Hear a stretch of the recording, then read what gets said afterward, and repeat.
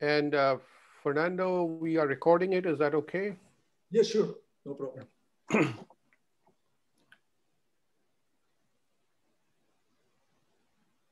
I think Joey will let people in. I think that's the protocol. And should the panelists unmute themselves as Fernando speaks? I think we should be, unless we want to speak, it's better if we're muted. So we unmute, we mute ourselves and he remains unmuted, obviously. I think that's better. Yeah, okay, right. Okay, I have moved the people up to the panelist stage. Okay.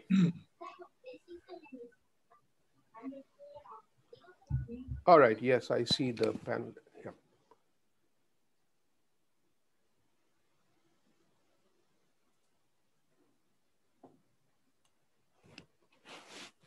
And it's 8:32, so should we start now? I'm ready. As far as I'm concerned, it's okay with me. Okay, Albert, are you going to introduce the seminar series and Fernando? I'll let you introduce Fernando. Let me just say a few words of welcome. So why don't we start, everybody? Good evening here and maybe good morning or afternoon, wherever you are. My name is Albert Park. I'm the former director of the HKUST Institute for Emerging Market Studies, which is organizing this webinar series on the very interesting topic on targeting and community networks in anti-poverty programs. I've done a lot of research myself on poverty alleviation programs in China, so it's a topic close to my heart. I was the director of HKUST when they agreed to support this seminar, but have since stepped down and am now the head of the economics department. We've recently supported the establishment of a new Center for Economic Policy, and one of the programs under that new center is the Development Economics Action Research Program, which Sujata leads. And this seminar really fits well into the scope of issues being addressed by this new program as well. It's also great to co-organize this with Dilip. Truth be told, Sujata and Dilip did all of the work. I'm listed as a co-organizer, but Dilip is a valued friend of our university. He's a senior visiting fellow of our Institute for Advanced Study and a member of the advisory board of our new center. So with that, let me turn it back to Dilip to introduce the first speaker. Thank you, Albert. It's a real pleasure to kick off the seminar series. Albert, Sujata, and I have been talking about it for 2 years almost, and we were supposed to have a live conference, which unfortunately could not be held. But this is the next best alternative. And the advantage is that, we have a global reach here. So people from all over the world can participate. So in some ways, it may be even better in terms of outreach. So it's wonderful to have everybody in the audience present today. And my great pleasure to introduce my very old friend, Fernando Vega-Redondo, who is a very distinguished network theorist, but he has been engaged in this very ambitious project on taking theory to the field, literally, in Africa over many years. And we're very excited to hear Fernando talk about his project. Fernando, you have an hour, 15 minutes. Yes, and the rules of the seminar are, this is just going to work like a regular seminar. So anybody in the audience can raise their hand, and either Fernando or I will ask you to speak up. But in case we've accidentally overlooked you, then just feel free to say so in chat.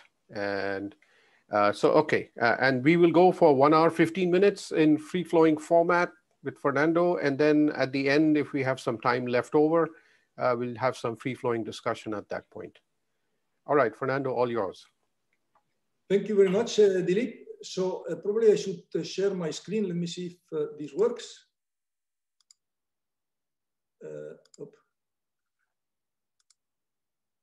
So you can see it now? Yes, we can see it. Okay, let me go to the beginning. Okay, here it is. Okay,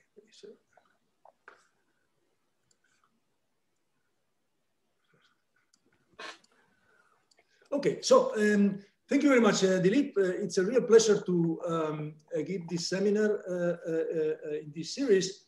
Indeed, it would have been nicer in some dimensions, at least, to do it live. It couldn't be for a number of reasons.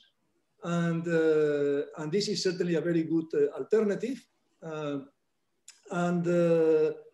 As Dilip was, and I thank, of course, very much for the invitation, which is a real honor and privilege, okay, to be able to speak to all of you about this project that has been going on for quite some time, as Dilip was mentioning. So this is the title of the talk. It's about peer networks and entrepreneurship, and it is experiment, an RCT developed at the whole level of Africa. As Dilip was mentioning, I'm a theorist, but I have been very interested in bringing these questions to the field. To say that I'm bringing the theory to the experiment is a little bit too much. That's what I would have liked to do, but it's still far from that. But it's an experiment that hopefully will be able to feed into research that will be theoretical and will in turn feed back into the experimental work later. So it's joined with a long list of people because it is very multi-sided, this research. So then different types of expertise are involved from different parts, from Bocconi, from the World Bank, from Harvard, and from the European Commission. You have the list there of co-authors. So let me start by briefly motivating the project. So entrepreneurship, of course, is a very important phenomenon, and it's about many things, but at least three of them. It's about credit and investment. It's about training and managerial skills. And it's about, of course, ideas, having ideas and innovating. There is quite some literature on how credit availability and investment or training bears on entrepreneurship. There is not so much about how ideas arise, which of course are the fuel of innovation. Talking about innovation, it is widely accepted that networks, peer networks, are very important for that. Okay, but this claim is often just heuristic or based in very small scale and informal evidence. So our aim here is to formulate and test this hypothesis rigorously and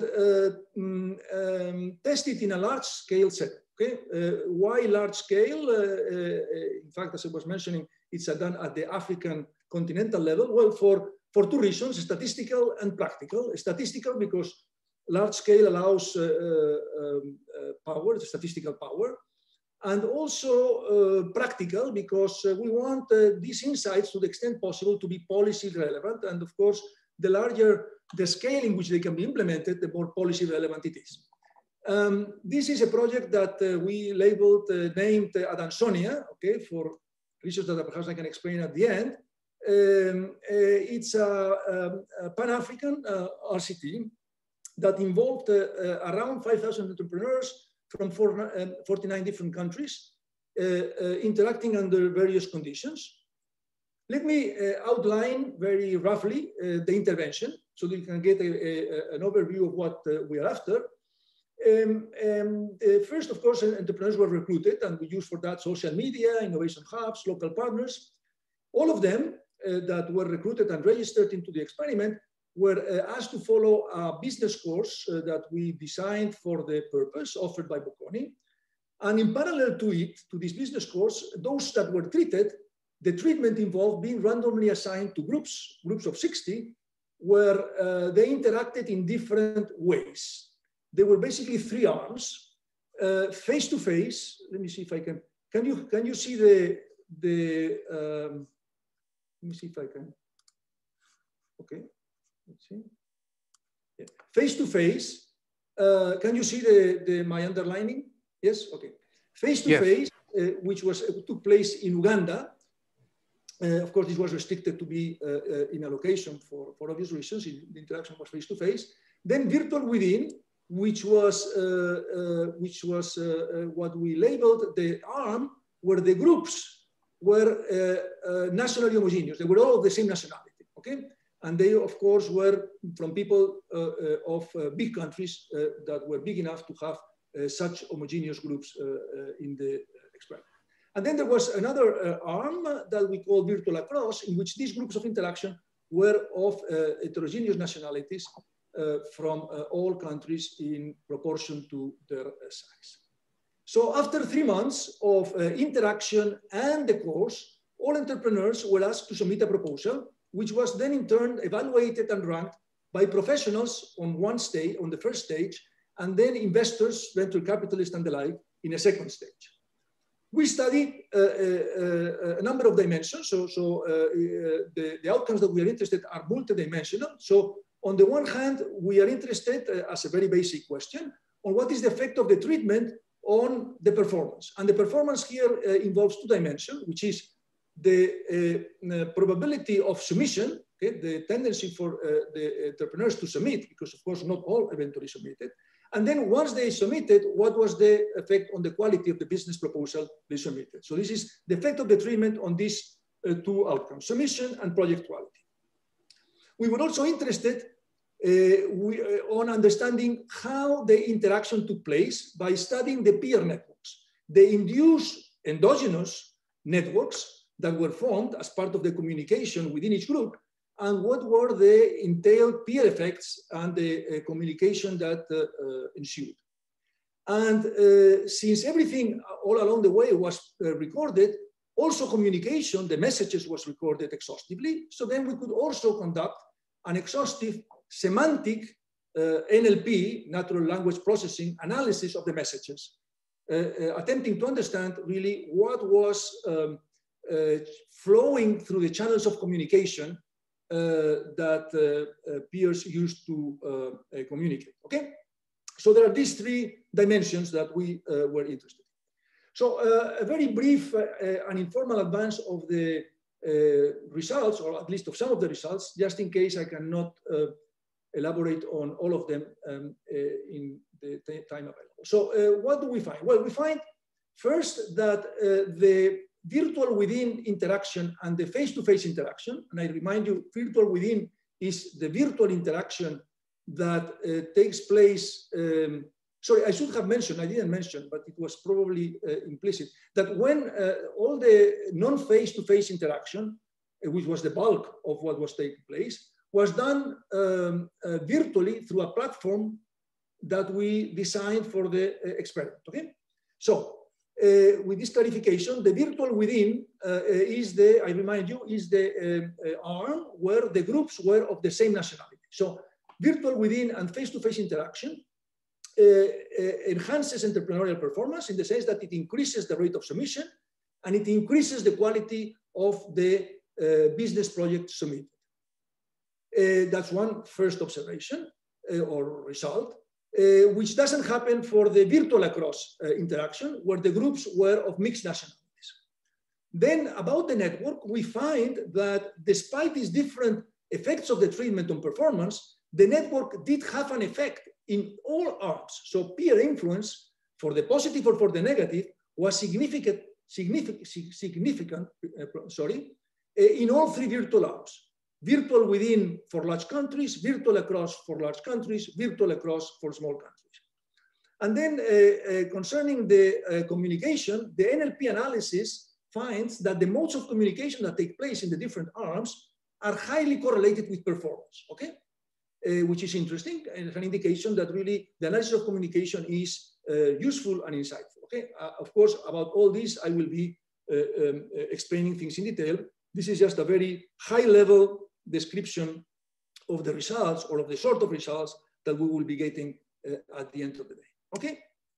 The literature, there is quite a lot of literature in the network arena that tries to set light on three key dimensions that are important in our experiment: cooperation, competition, and diffusion of learning. There's a lot of work on network theory, on network science, about these three phenomena: cooperation, competition, and diffusion, mostly theoretical, but there is no really satisfactory theory that integrates these three perspectives, all of them being very important for the phenomenon at hand, entrepreneurship.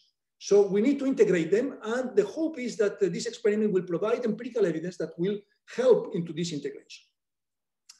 There is some empirical work, recent empirical work, about how peer interaction among managers affects business practices and performance. For example, there is a work by Marcel Favchamp and Quinn, which studies how one-time interaction among managers has a significant improvement on business practices. Okay,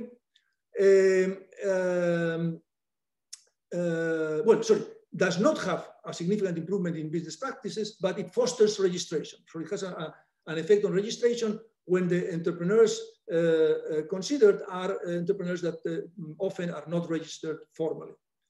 Then there is more recent work by Kai and Style, which has studied how face-to-face interaction, monthly interaction among established entrepreneurs, or then of course registered entrepreneurs in China, improves business outcomes.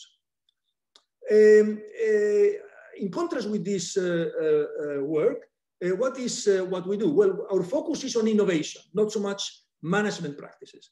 We are concerned with the scalability of the intervention, and we are very concerned in understanding the network that underlies the phenomenon of peer influence and peer interaction. Okay, so innovation, scalability, and network-based are the trademarks of what we want to do in this experiment, in contrast with existing literature. Let me move on to describe very briefly the experimental design. As I was advancing, treated entrepreneurs interacted in groups of 60 for 2.5 months in face-to-face meetings. In this case, were taking place every 2 weeks for a whole afternoon, or virtually through this platform I was mentioning.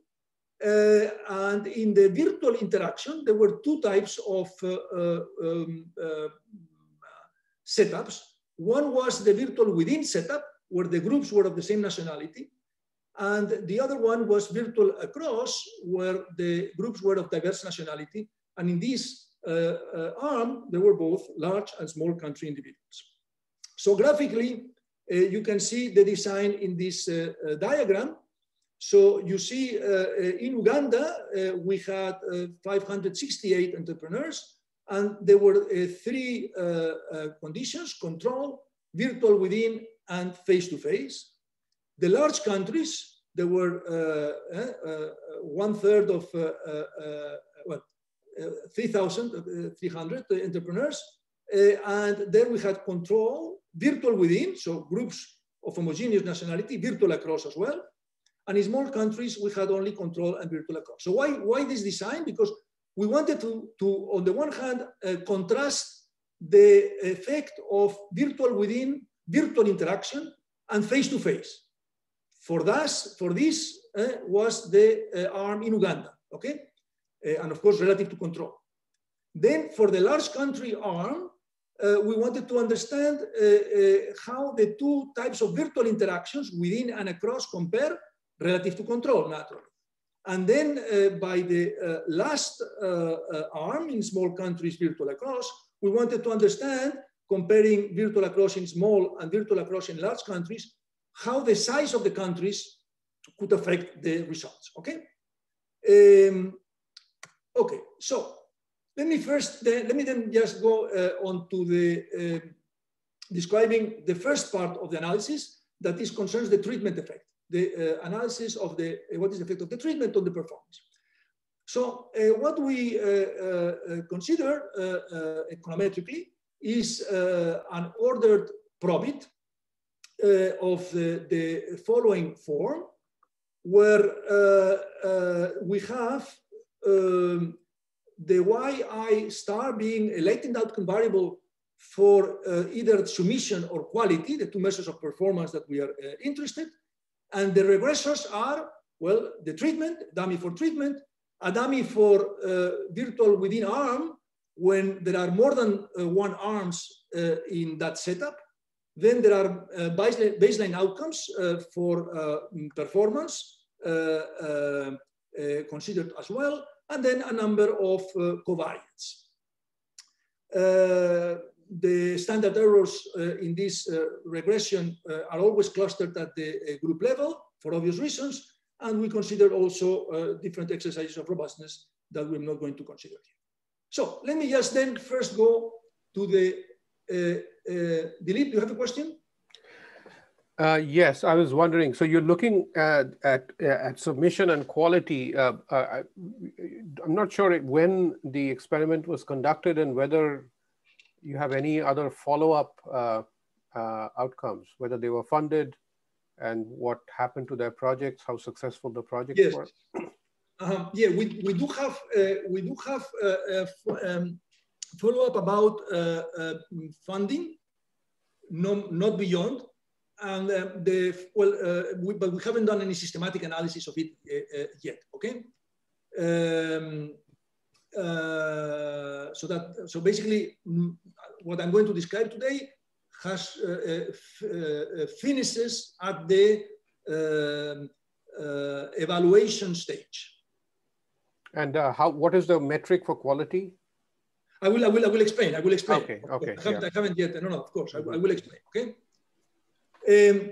So first for submission. Okay. So here we have three panels: the Uganda panel, the panel with large countries, where they have there are some that are in the virtual within treatment and others that are in the virtual across treatment, and then the panel of small countries. Okay. So here I am going to, we are considering two samples. One is the full sample, and another is what I call M0 completers. Okay, so this is just referring to a subset of the original sample, which was determined before the experiment had started, which includes those that conducted all the steps, preliminary steps on time. And we interpret them to be particularly motivated participants. Okay, so these are what we call the MC completers. They are around 60% of the full sample. Okay, so let me just focus my analysis on this because that's where the effects are strongest. And then you see that the effects on submission are significant, as marked in green, for face-to-face in Uganda and virtual within in the large country sample. They are not significant in all other cases, okay? Now, how do we interpret this? Well, we interpret this first when we look at the Uganda sample as indicating that face-to-face interaction is stronger than virtual within. Virtual within does not appear significant, but this we see is mostly a consequence of the fact that in Uganda we have a small sample. When we bring virtual within to the large sample of large countries, then it turns out to be significant as compared to virtual across, okay? So, whereas in the virtual across treatment, we don't find, neither for large or small countries, a significant effect, okay? This is what's here in this column. And then on the right of that, we have the marginal effects of the probit. So here is just a dichotomic probit because it is either no submission or submission, okay? Fernando, there's a question. Yeah, yes. From Oriana. Hi. The M0 completers, do they know which treatment they're assigned to when they decide whether to complete the steps? No, these steps that are completed before randomization. Okay. So this is so therefore being part of this subsample is purely exogenous to the treatment, to the treatment. Okay. Can I have, okay. Sorry, I have a question. Yes. What is the purpose that they are told for being in these groups? Are they all competing with each other for funding, or are they expected to form teams together? Yes. We are not very clear about this. What we say is that this is an opportunity that we are offering them to interact with peers and improve their business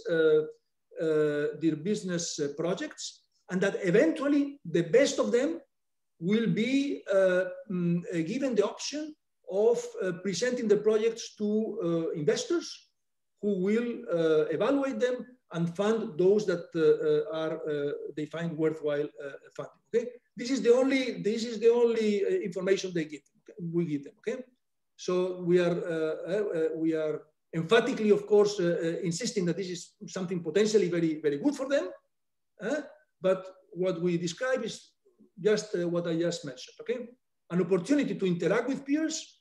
The idea that this interaction will be beneficial for them to produce good business projects, and that indeed at the end of the experiment, those that are evaluated positively, or those that are evaluated best, will be given the possibility of being funded by the partner investors into the intervention. Are they allowed to form teams among themselves and to submit joint? The presentation, the submission of the proposals is individual. Okay, so we are not allowing joint proposals. Once they are part of the interaction, they are in this platform. Okay, and they can communicate with whoever they want. Okay, there are channels that are global channels in which everyone has access. Then they can build specific channels to talk with one or several of their peers. Okay, so there is full flexibility on their part to how they want to implement the communication with their peers. But eventually, the submission is individual. So should I think of the people who are the very best entrepreneurs as having no incentive to communicate with the others because that's an issue, of course. Yes, that's an issue. That's what I mentioned, that here there are three aspects that are very important in this phenomenon. One is that there might be some cooperation, that there is for sure some competition, okay, and that there is some learning. Okay, competition is certainly a very important aspect. Like in so many other aspects of life, okay, there is competition and cooperation, and somehow, depending on the setup, we are able to manage it well, okay, but there's a tension. And this is a very important part of the story that we want to understand, okay? Thank you, yeah. Because of course, even if they are not part of the same country, for example, or even a part of the same sector, they are competitors in the sense that they are competing for funding, okay? So even in that, just in that respect, they must think of themselves as competitors to some extent. Okay. Anyway, so let me just proceed. But now, in the same vein, just on the competition theme, what information do they have about the pool in their group? Is there any way that they can calibrate how good they are relative to anybody else in that pool? No, they are not given any information whether the pool will involve people only from their own country, of the same age or the same sector, nothing. I mean, they just know that this is an intervention at the African level, so they would not be surprised to finding people from other countries, okay, in the group, naturally. But other than that, in fact, we are asking them not to reveal any details like gender or things like that, okay? They are given usernames that are anonymous, and from what we see, they follow that suggestion, okay? They don't really reveal sort of information, okay? Okay.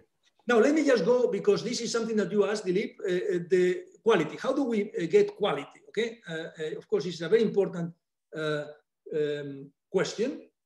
So, well, what we do is the following. So once at the end of the intervention, we have the proposals being submitted, we conduct a two-tier evaluation. First, the proposals, all of them, are evaluated in the scale from 1 to 5, by a panel of 15 African experts, which are essentially professionals from investment firms or entrepreneurial hubs from different parts of Africa.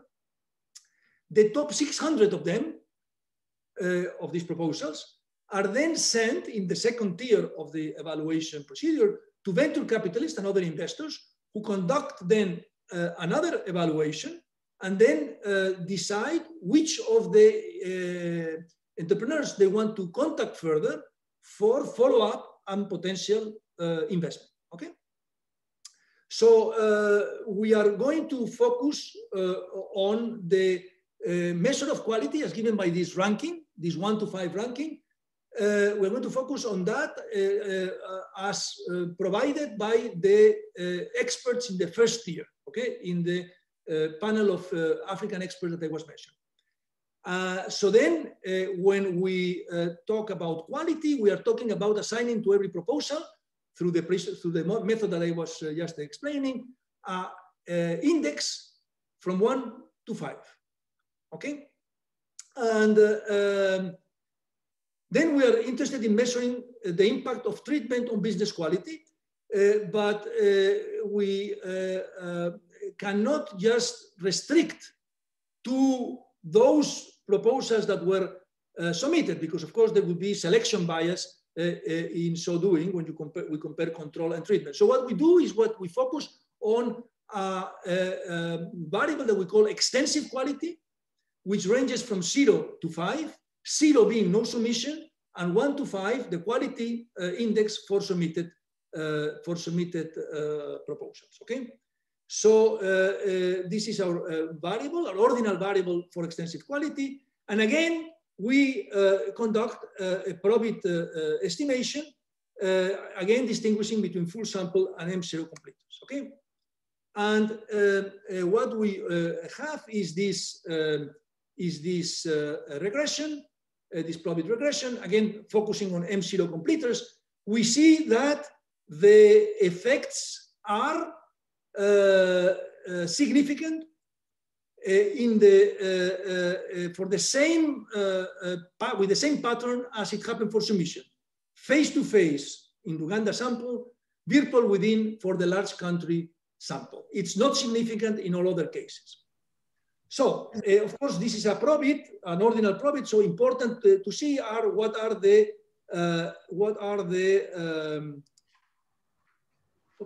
sorry, I'm not getting here. Sorry, Fernando, I have a question. Yes, sorry.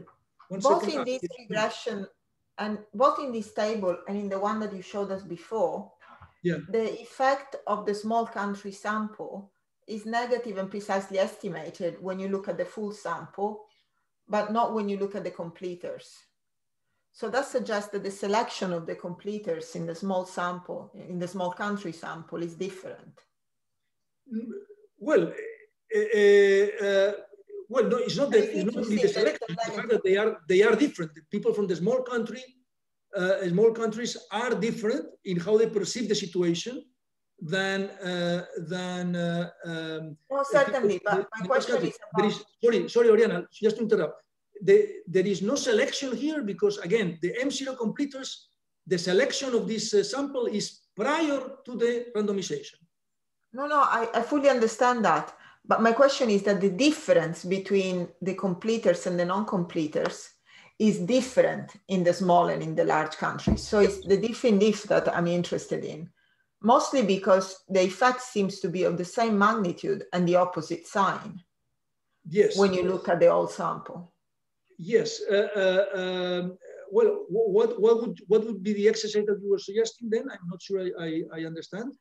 No, I don't know how to interpret the findings because if I look at one sample, I find a negative effect. If I look at the other sample, I find a 0 effect. Yes, so I don't know either. What I want to interpret the M0 completers are those that are particularly motivated. And for this, the pattern is what I described. For those that are not so, which is includes the full sample, then the interaction in is counterproductive. Okay. So wouldn't it be more complete to actually look at the full sample, but then interact the treatment variable with the share of steps that they completed. If you take that as a measure of motivation, so that you can have basically a continuum of effects depending on how motivated you are. Well, but then if we no, but there are no gradation in motivation. There's just a 0-1. Okay, so you could just interact it with that. But then if we interact, that's what we are. I mean, it would be equivalent to just focusing on the M0 completers, no? No, because you could compare the effect on those who you call motivated and those you don't. You see? Okay, I'm not sure. You think that? I mean, it's 60% of the sample that you basically 40% you're chucking away. So yes. But well, okay. This I'm not sure how to answer this. To be okay, I'm sure you're right. But you are saying that this would provide further insights that this analysis does not provide. Yes, because it would allow you to test for the difference, because you have the covariance terms. So you could test for the difference between the effect on the completers and the non-completers. And also you would see the total effect on the non-completers, which you don't see in the full sample, because this is a weighted average, right? Yes. So, yes. I mean, eyeballing it, if you tell me. Okay. Now I see. Now I understand perfectly what you're saying. It seems, very good. We'll do that. Interesting. We'll do that. Yes, that's a very good suggestion. Thank you very much. Okay, so then these are the marginal effects of the probit, of the order probit. Okay, where you see that in the there is a very nice pattern. Okay, in which there is a shift of probability from no submission and low qualities, 1 and 2, to higher qualities for the Uganda sample and for the virtual within large countries. So these are in red, okay? This suggests that therefore the effect of the treatment is one that dominates in the first order stochastic sense to the full span of the extensive quality. It's not just submission to no submission to submission, but there is an effect on all levels of quality in the effect of the treatment on the distribution, okay, of qualities, okay, which is I think a very nice feature to see, because in principle you don't really understand very well in the absence of this diagram whether the effect on extensive quality is just on submission or it is also an effect on quality. Okay. Okay. So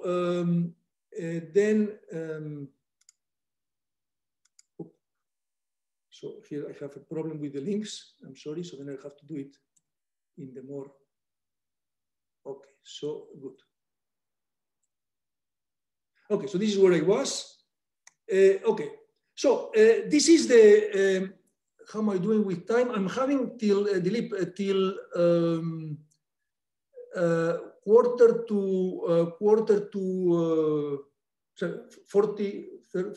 35 minutes, no? Yes, another 35 minutes, yes. Yes, okay, very good, wonderful.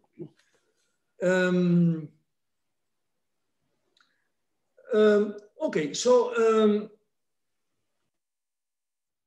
very good. So then now I'm going to proceed to the second dimension of analysis, which is the network dimension. So the first thing we need is to construct the network. Of course, the network is not given to us, okay? We just have information about the communication that takes place in each group through the platform. So we have to construct the network. We have to specify who is connected with whom and the weight of that connection. So how do we do it? So the network is defined as follows. For any pair of individuals, I and J, in a particular group, we say that there is a link from I to J if the following happens. I responds to an earlier message of J in a particular channel. Remember that the communication was structured in channels, okay? Either global or bilateral, trilateral, okay? So I responds to J in a particular channel by writing subsequently in the same channel where J wrote in the first place, okay? So when this happens, we interpret there to be some flow of communication from J to I, and I responding to it, okay? Then every such instance is given a bit of communication, okay? So then what is the weight of a link between I and J? Is the number of sentences involved in the message originally sent by J, okay? So the link from I to J has the weight given by this number of sentences. What is the, so this is for every link from I to J. But then we want to measure the aggregate interaction flowing from I to J, and this is what we call M sub ij. This is identified with the aggregate weight of all links identified from I to J, okay? So then what we have at the end of the construction is a matrix of MIJs specifying the weight of the interaction from I to J. We normalize this matrix by making the matrix be row stochastic, so it's normalized all its rows to add up to 1. And this we call the adjacency matrix of the network, okay? Naturally, this is just one way in which we can construct the network. We could do it in other ways. We could have the network be constructed as a binary network so that the weight either exists or not exists. We could construct the network as being bidirectional. The weight of a link is the sum of the flows going one way and the other. Thirdly, we could construct, we could define a link from I to J only if the delay between the first message written by one and the response by the other is not too large as given by some parameter. So these are different possible ways of extracting a network from the information that we have. Well, we have explored these different variants, and the results are essentially unchanged. So I will maintain the specification that I explained at the beginning as the formulation that we will carry through with our analysis. Okay? Fernando, yes. So yeah, so two clarificatory questions. One is, what do you do in a face-to-face network? How do you actually observe communication? Yeah, the face-to-face network is not considered for the network analysis. We cannot. We don't have any information on that. Okay, and in the virtual networks, I mean, correct me if I'm wrong, but usually the way we think about links in a network is distinct from communication. A link is a pre-existing connection between people, whereas communication is an actual act which is carried out with people that you are connected with. So, well, yes? Really? No, really, here, so this is a network that is not exogenously given, so it's not pre-established, okay? It is endogenous. And really the connection is whether, so for example, if you and I are in the same group, okay? There is a link between you and I if you take the initiative in talking to me or vice versa. Otherwise, we are not connected at all, okay? We are unrelated in every sense, because the only thing that can really bring any influence between you and me is the communication. So this is like the endogenous sort of inducement of communication networks. Exactly. By the experiment. That's what you're dealing with here. Well, we are not inducing. We are not promoting any particular link, okay, or links, okay. We are just simply leaving them to freely decide with whom they want to link. Yeah. Okay. Okay, and this is what. So it's endogenous. So in fact, one of the important things that we'll have to take care in the econometric estimation of network effects is the fact that the network is endogenous. Okay, so we'll have to really take care of that. It's not an exogenous network; it's an endogenous one. Okay, so okay, so here is precisely what I was referring to. Okay, so we want now to identify network effects, peer network effects, and for this the identification of these effects, there are three types of issues that we need to tackle. Okay. One is the reflection problem that is very well understood, first raised by Mansky. Second is the fact that the peers' outcomes are not exogenous but endogenous. So 1 and 2 would be issues in a given network of the sort that you were describing, Dilip. Okay, but then we have a third complication, which is that the network is not exogenous, but it is endogenous. Okay? So how do we address these issues? Well, to address the first two, we follow what is by now a rather well-established methodology, for example, followed by and proposed by Bramouillet and co-authors, which relies on the irregularity, incompleteness of the network to use this structure to have higher order peers. So that higher order peers means those peers that are a distance 2 or more from you, being instruments for the outcomes of the first order peers. Okay? The reason why these second order neighbors, second or higher order neighbors, can be used as instruments is under the assumption that all influence has to be mediated through the network. So if they are not direct neighbors, then their influence on any particular agent can only be conducted through the direct neighbors, okay? And therefore, they satisfy the exclusion restriction. So this is to address 1 and 2. What about addressing 3, the endogeneity of the network? Well, what we do, and this is, we are not first to do it. There has been 2 or 3 recent papers that have done this in the last 1 or 2 years. We model network formation, postulating that the network formation can be partly, but sufficiently well understood as a consequence of homophily in some individual characteristics. Okay. So then we endogenize in this way the endogenous network, and therefore can filter away whatever there is in the estimation that is associated to the network formation. So econometrically, what we do is we conduct a 3-stage regression specification, okay? Where the 3 stages are as follows. First, we take care of the endogenization of the network by conducting a negative binomial regression, count data regression, that regresses the weights of each possible link on characteristics of the individuals and the similarity or diversity of these characteristics, okay?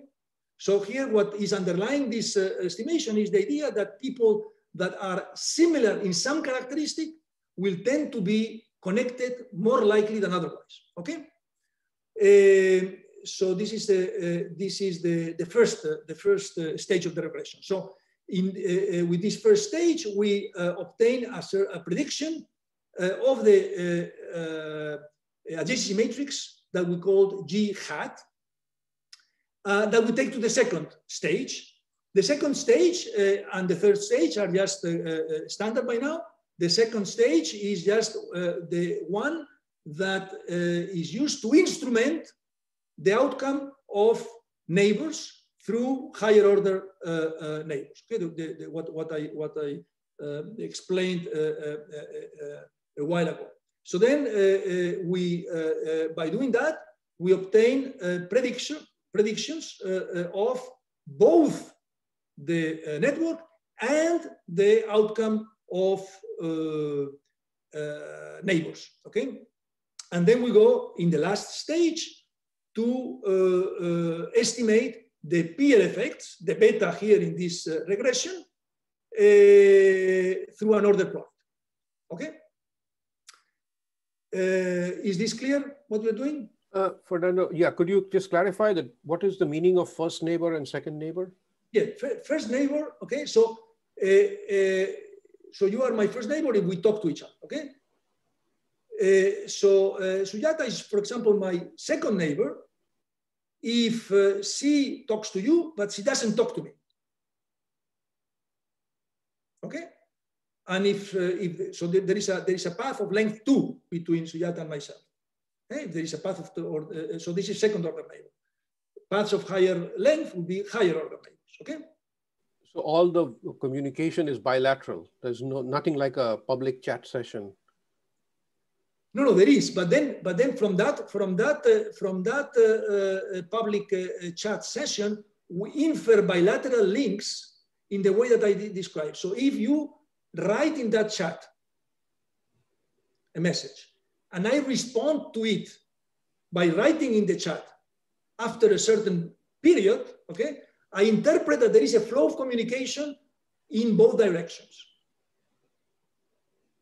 Okay. So even if Sujata was in the chat when you and I communicated with one another, Sujata is still a second neighbor because she didn't participate actively in the communication. Is that the idea? Because we interpret that if Sujata has not given evidence of being active, we take her to be inactive. Okay, we don't have evidence of course, it is all, it is debatable, okay? I mean, it's imperfect. It's an imperfect way of estimating the network, but it reflects things that should be relevant, okay? Considerations that should be relevant. But of course, there could be an effect where Sujata, having participated in the chat, has heard what you and I have discussed and is affected by it relative to somebody who is not present in the chat.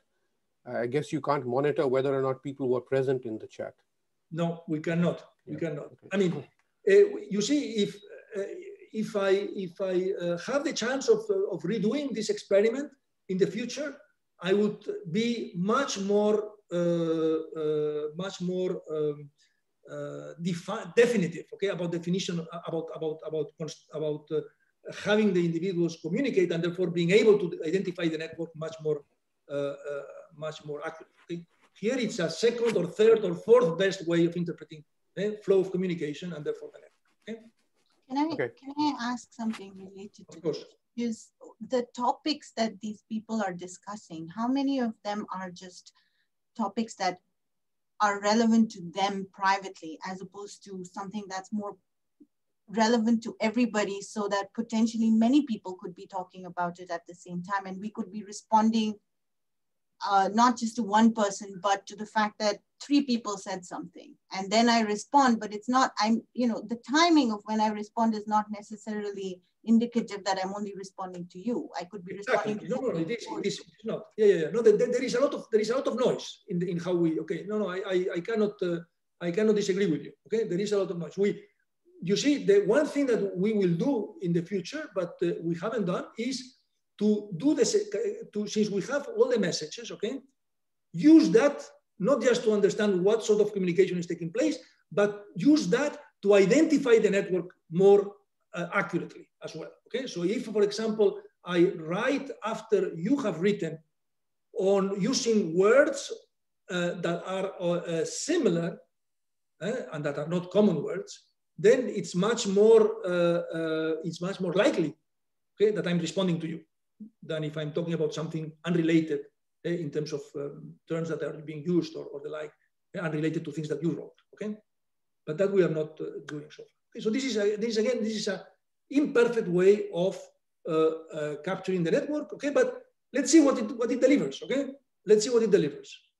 Okay, that's what we are. I'm coming to it now. Okay, so now these are the results for the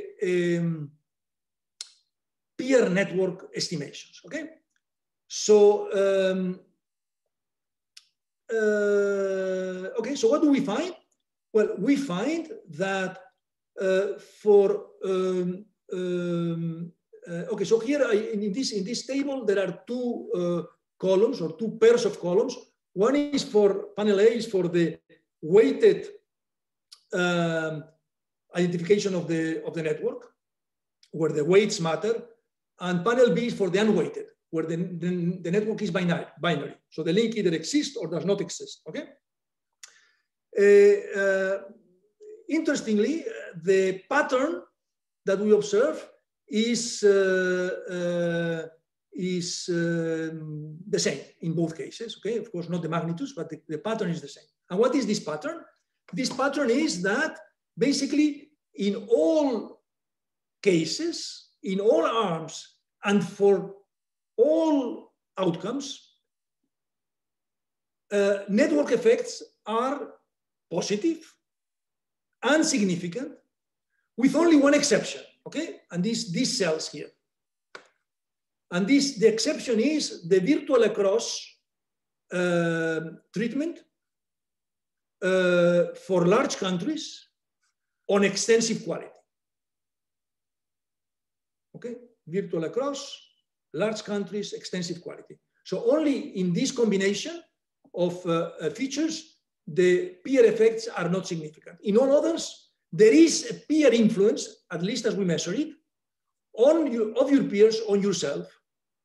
Okay, be it virtual within, virtual across, be it large countries, small countries, be it extensive quality or submission. Okay. So since I'm not going, so this is I had also some information on the network formation. So you see the network formation, the first stage. You see what we do here is we basically use as regressors. These are the main homophily regressors. Okay, whether two individuals have the same characteristic. So this is the indicator of xi equals xj, or the difference between the characteristic. For example, if we are talking about age or score or something else. Okay. So these are the main regressors, homophily-based regressors that underlie our first stage of network formation, okay? Anyway, so I proceed then. Okay, I still have 15 minutes, so then let me try to be effective in the presentation. Let's see. So how can we summarize what we have learned so far? Okay, so this tries to be Fernando, just a brief question about, so which do you think are the relevant excluded instruments in the first stage for the IV? I mean, I would imagine a lot of these characteristics would also have a direct effect.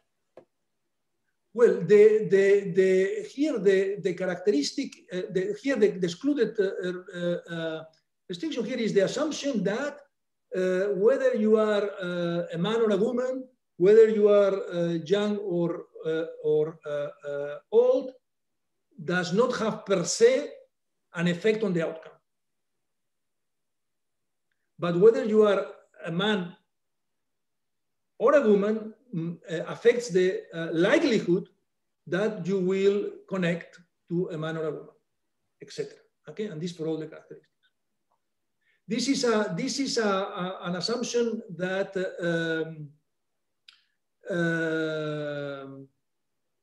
I think it's a reasonable assumption. Okay, it's not a perfect assumption, but it's a reasonable assumption.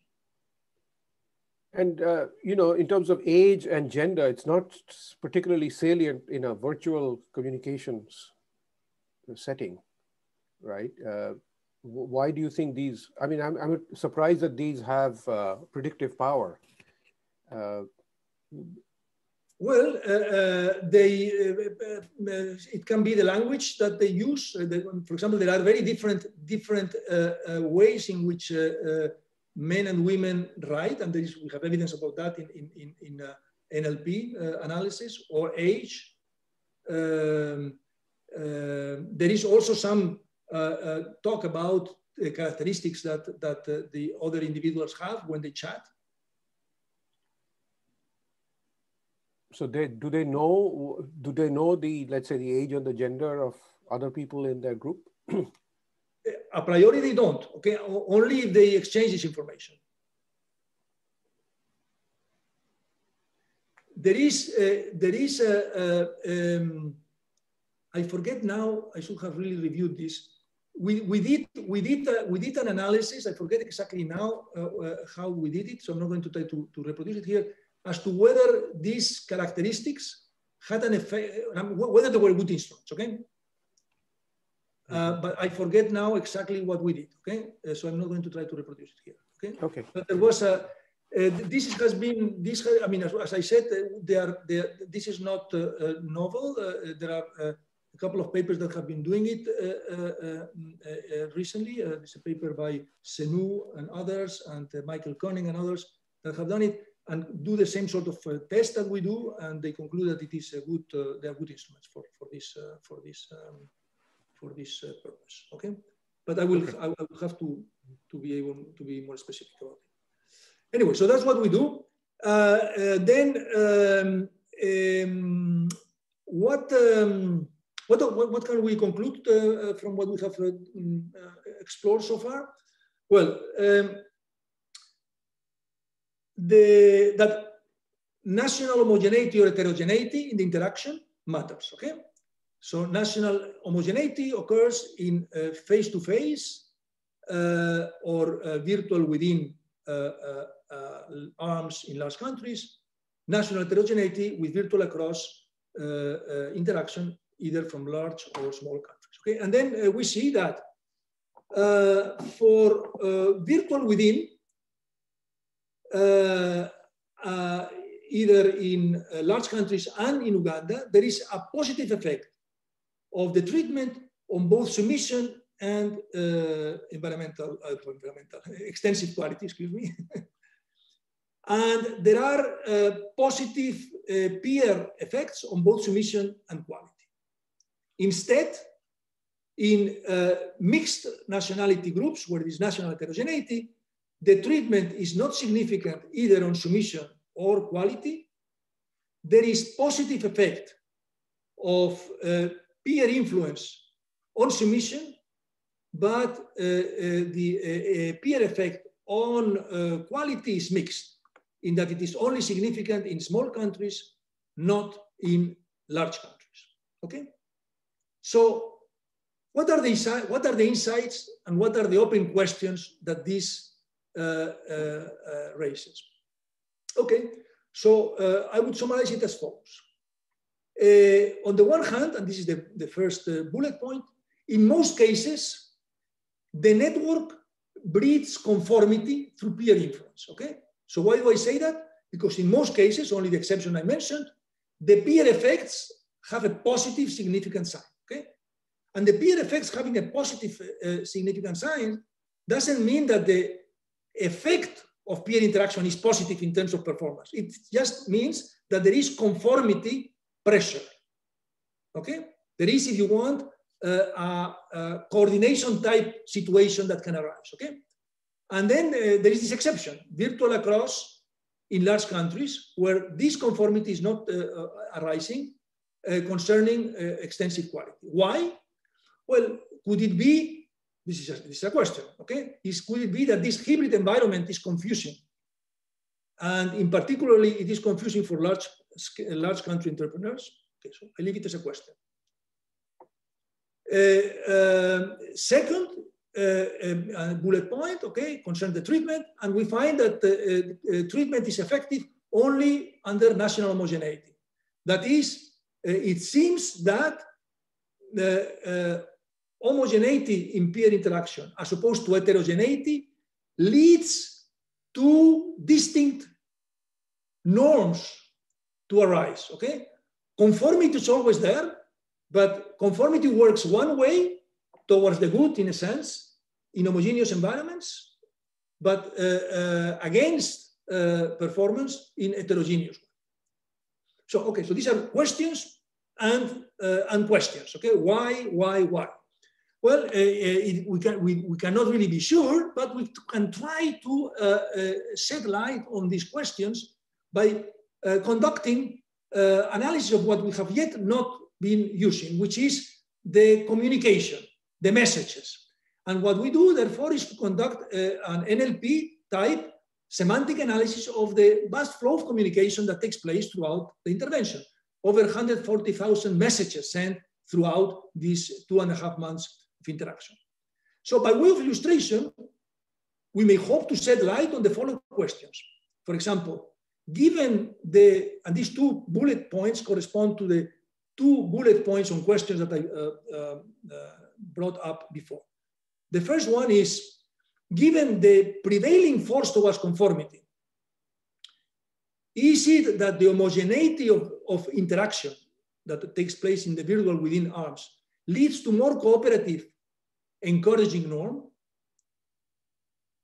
The second, is heterogeneity, which we see is more disruptive in terms of peer effects in large countries, more disruptive for entrepreneurs that are country-centered, because they belong to a large country and they have many other individuals with whom they can interact, than for small countries. And this finally is what underlies the fact that in virtual across, a dysfunctional norm starts to settle, okay? Not having in the end a positive treatment effect on performance. Well, these are questions that we can try to address. Well, I was going to describe here, summarizing the steps that we do that are standard in conducting this NLP analysis. I will not do that, just in the interest of time. Let me just outline 2 results that we get from this NLP analysis, okay? And they are, in a sense, very not surprising. They are very intuitive, but I think they are reassuring as well. So we get these 2 conclusions, okay? And this is still very preliminary. We are not really have not conducted this analysis thoroughly, but we have these conclusions that I think are suggestive. One is that, as what one would expect, throughout, high performers in terms of submission and quality use messages that are strong in business content. Well, so I should backtrack because I didn't explain the previous slide, which is important. How do we get the semantic content of messages? Okay, so I will just do a little, 1 second. So the way in which we do it is we have these messages, okay, these 140,000 messages, and what we do is first we code by humans a sample of them, a small sample. Then this coding, in terms of characteristics, in our case, would be what is the business content or business focus on this message? What is the sentiment of this message? Is it positive? Is it negative? What is the audience of this message? Is it a message that is directed to everyone in the group or just a particular individual? So you code these features first by humans in a subsample, in a small sample, and then you use this as a seed for an algorithm that expands this labeling to all the universe of messages in the full set of messages sent. Okay, so we doing that. Okay, we get. I go back to this what I was saying. We conclude, and this is point item A here, that as you would expect, high performers use messages that are strong in business content. They are low in sentiment. Okay, they are not really overtly optimistic or positive or encouraging, and typically are directed to specific individuals rather than the group as a whole. This is about high performers. Low performers display an opposite pattern. Okay, that's one observation. A second observation is that across all messages and entrepreneurs, messages that are high in business content are low in sentiment, and vice versa. So in other words, being very business focused tends to be low in sentiment and vice versa, okay? So I'm looking at the time, I'm going a bit short. Okay, so I could, I have some diagrams here that show this, okay? But I will, I don't have time to do this. So let me just go to the,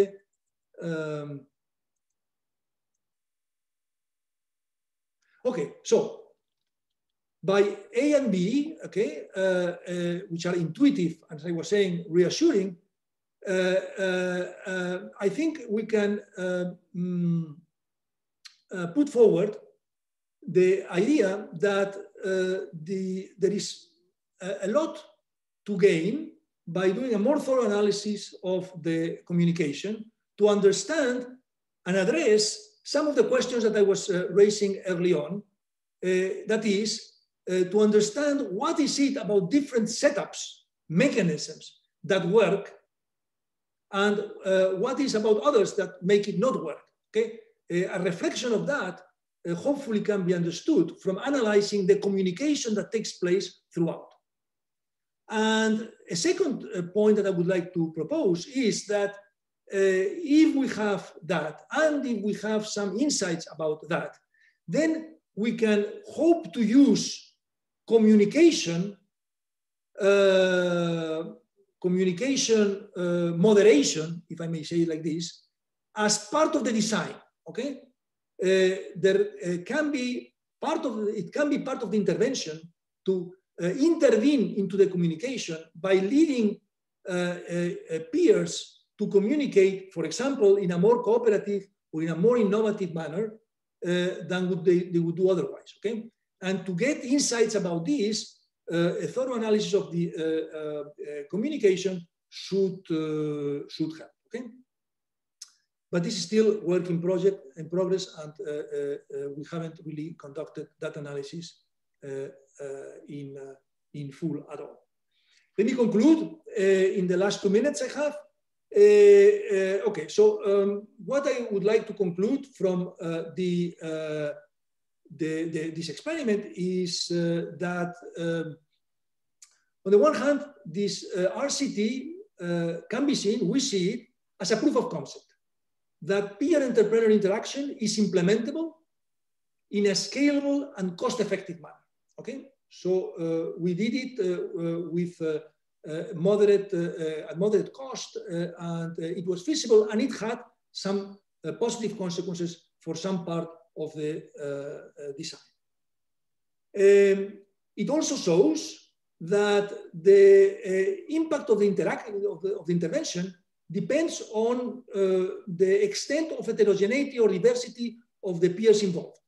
While peer network influence breeds conformity in essentially all treatment arms, peer network induces positive treatment effects only in a subset of the situations, okay, under virtual within interaction. As I said also just a few minutes ago, we think that NLP tools can not only be used to inform design, to understand the features of the design and the impact that these have, but also can be part of the design. And we also hope that what we learn from this experiment can be used to develop what is for the moment a missing theory of the phenomenon, a missing theory that integrates all the aspects of the phenomenon that I was mentioning at the beginning. It hopefully will guide the development of future field work on the problem. This is our first attempt at it. We did things that we would have done differently. We've learned a lot out of it, and these insights, I think, could be taken to subsequent work on the field. And we think that if we can, by this combined use of theory and further experiments, improve the design of peer platforms, these operating at a large scale can tap the very high potential that we believe peer interaction has for innovation and entrepreneurship, which after all is a main a main component of growth and development. So I would like to stop here. I think I'm 1 minute above the time. Thank you very much. Thank you, Fernando. Yeah, for being exactly on time for a very stimulating talk. Let me open the floor for Q&A. Yeah, I had a couple of questions. I mean, it seems like you're just starting with an NLP analysis. I mean, it seems like it would be an obvious thing to do to try to link the content of the interactions with why you find differences in the peer influence for different types of interactions or groups. Have you thought about doing that? No, that is certainly one thing that we plan to do. Yes, of course. Okay, that's what I said when I said about using the NLP analysis to shed light on why certain setups seem to work and other setups do not work that well. Okay, so a reflection of that probably can be gleaned from the analysis of the communication. Okay, we certainly hope to do that. Okay, and we are starting on it, but we don't have yet results that we can report. And let me ask one other question. I mean, just getting back kind of to the theme of the seminar series about, you know, targeting the poor.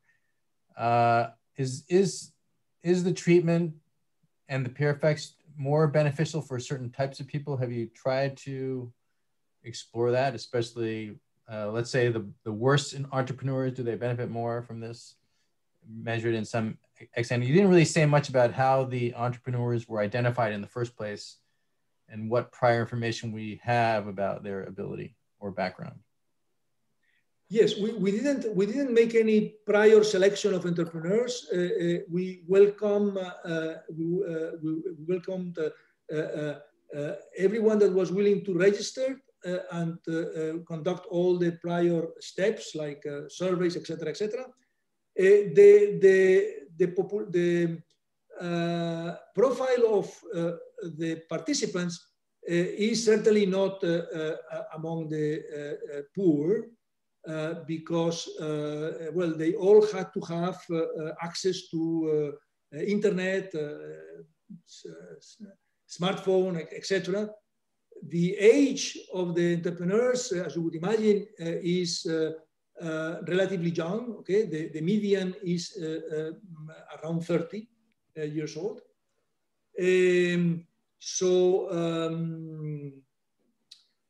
But they are not established entrepreneurs either. No, they are starting entrepreneurs or aspiring entrepreneurs. No, that's what you would expect as well. No, they are also. There is quite a relatively balanced proportion, for example, between genders. No, there is still more men than women, but there is like a 60-40 proportion, or a little bit less than 40 for women, 37 or something.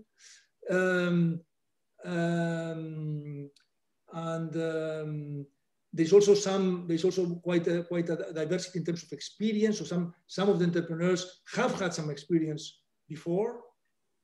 Others didn't have any, etc. Yeah, but we certainly. I mean, I would expect that this type of intervention will be most fruitful at this level of starting or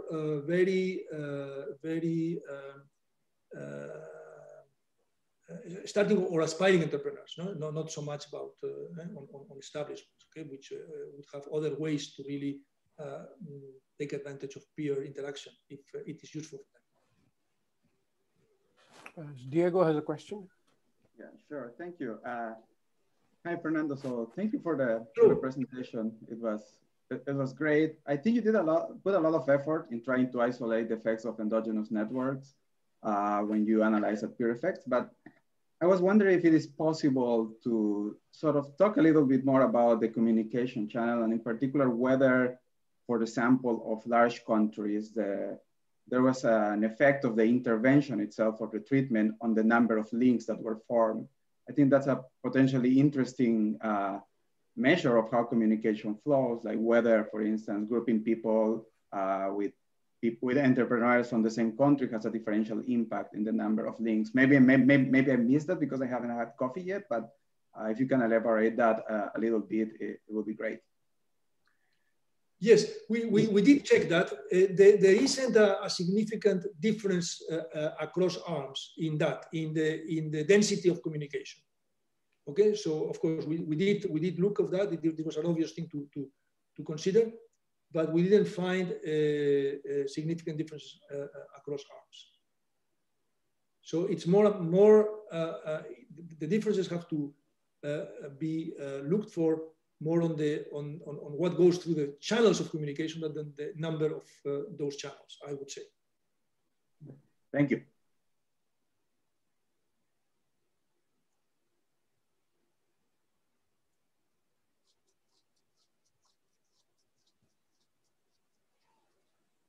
So I'm just trying to wrap my head around the experiment, the part that deals with the effects on communication. So in the control group, did the people have an opportunity to communicate through a platform, through a virtual platform? No. Of course, the treatment is the communication.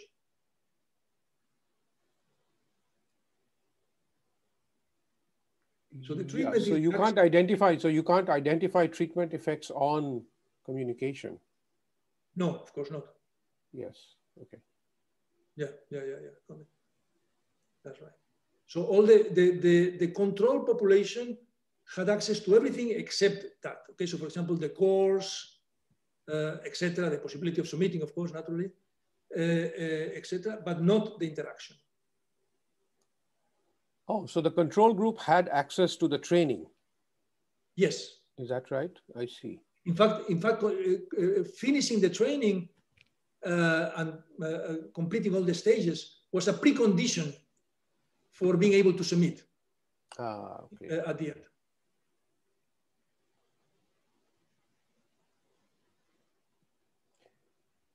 And in terms of, the effects of pre-existing differences between potential entrepreneurs here, do you have any measure of how connected people were already with, with established entrepreneurs? I mean, I can imagine that people with relatively few connections, in their social life, in their everyday life, family or social life, are the ones who would benefit the most from having this opportunity.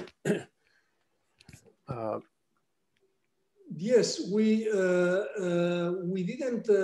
So, for example, perhaps you are pointing to having characteristics connected, related to how connected people are as they enter the experiment. Yes. How many Facebook friends they have, or something, for example. Or whether in their family or in their extended family or in their neighbor, they know somebody who's an entrepreneur. I see. I don't think we asked many things in the survey, but I think we didn't ask that one. Okay, we asked for example, how many Facebook friends you have, or how many whether you have any experience as an entrepreneur, but I don't think we asked how many established entrepreneurs do you know, or whether your family has some entrepreneurs already. We didn't ask them. But yeah, but that would be. Why do you think it would be important? Because you would expect that those that are relatively scarce on these matters would be using the network more intensively.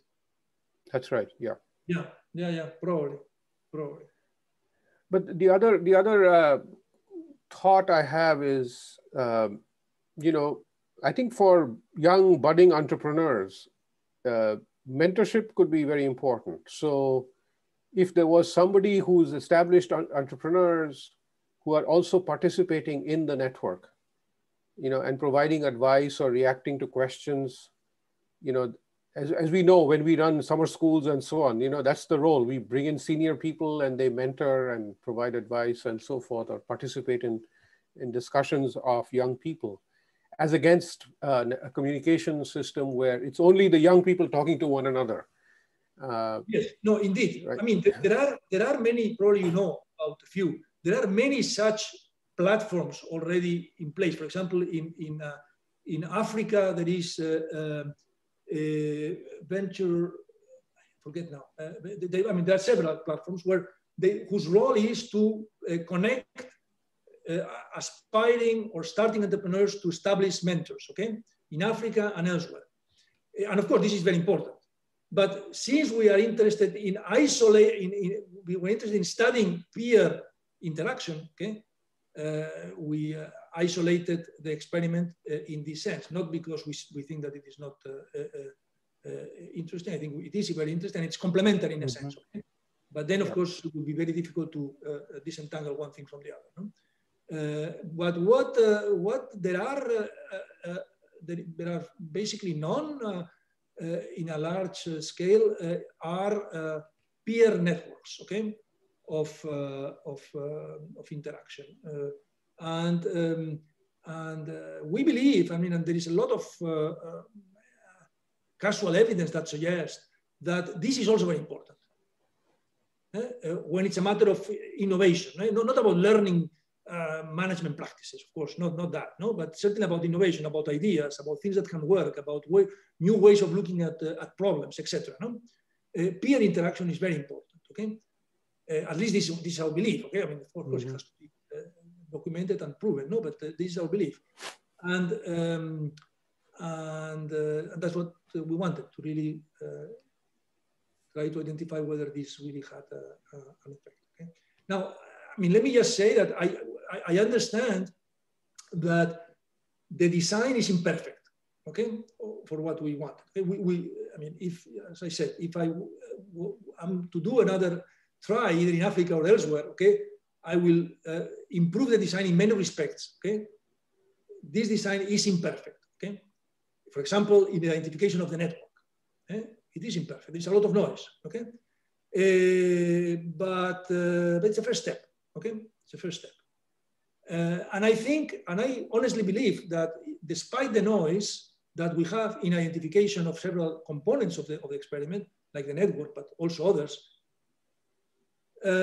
what we find is an indication that there is something working along the directions that we are suggesting. And we hope to be able to refine this in the future. Okay, but, I think, yeah. Yeah, so I want also to say, just, Dilip, I close with it. I mean, also there is this I mean, something that I think is important for this is the proof of concept notion, okay? I mean, the idea that you can really implement this and you don't need Facebook or Microsoft to support you financially with, okay? You can do it with relatively modest resources, okay? And if it proves useful, you can really apply it in a large scale. And even if it is epsilon useful, in a large scale can be very important, okay? That's what I would like also to propose, okay? Is it possible? Thank you, I'm sorry for this. Okay, thank you very much. All right, so that concludes our first very successful seminar. Thank you, Fernando. Thank you very much to all of you. Thank you very much. Thank you. Bye-bye. Bye-bye.